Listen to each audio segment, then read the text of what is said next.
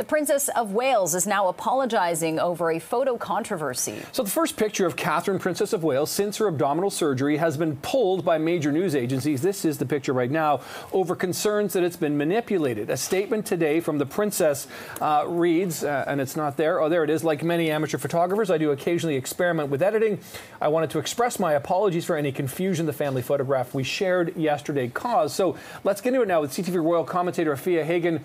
Afua, what the heck is going on here, and what's the reaction been like in London and England today? The reaction has been, what the heck is going on? So yesterday we did have that first picture of Kate with the children released for Mother's Day, and everyone was like, this is a beautiful photograph. Isn't it nice to see her with the kids?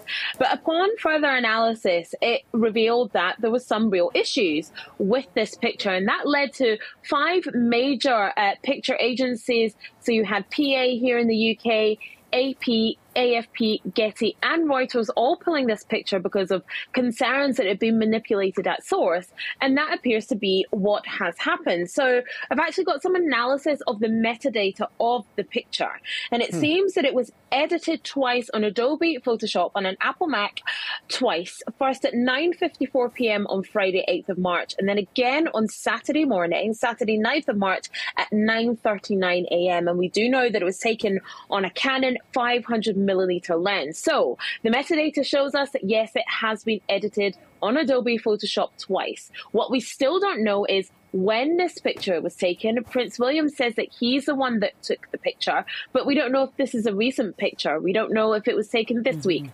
last year, last month. That's what we don't know. And we don't know why it was edited. Perhaps it was that she was trying to get the best shots of the children. So she took, Charlotte from this picture and Louis from this picture and put them all together. So in fact, this statement, like the picture yesterday, again, throws up more questions than answers. Yeah, at this point, it seems like, what Kate needs to do to kind of quell the controversy is put out a video message, kind of like a proof of life thing, saying, hey, I'm okay, this is the present day, yada, yada, but she's not doing that. So do you have any indication why she is still trying to keep things under wraps, it seems? I mean, it's very different than what we've been seeing with the transparency with King Charles III and his openness about how he's recovering.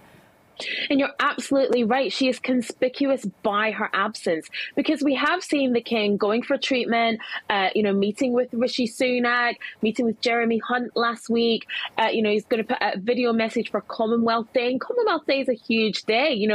I thought we'd be talking about that today. And it's a really significant day. It's a huge day for the royal family. But we have seen the King out and about. And I absolutely agree with you. The only way that Kensington Palace can quell these rumours is if we actually see Kate perhaps holding a newspaper with today's date and saying, I'm okay, here I am, sorry for any confusion caused. But actually, she shouldn't have to do that. She shouldn't have to take these steps, because Kensington Palace and the PR and comms team within Kensington Palace should be doing a better job than this. Someone should have spotted before this went out that perhaps the photoshopping wasn't the best. No offense to Princess Catherine at all, but someone should have spotted that people will ask questions about where's her wedding ring, about the photoshopping, and should perhaps have gently said, I'm not sure that this is the best idea if we put out this picture with the tweaks, because we're already in a situation where so many people are talking about you, talking about your surgery, talking about where are you, talking about that paparazzi picture last Monday. It only pours fuel onto a very big fire. So this picture, like I said, just throws up more questions than answers. Yeah, you said last week the PR sort of team with Kate and the royal family were sort of dropping the ball, and that trend continues. Afua Hagan, this is likely not the last conversation we'll have about this, so we'll look forward to the next time. Thanks so much. Thank you.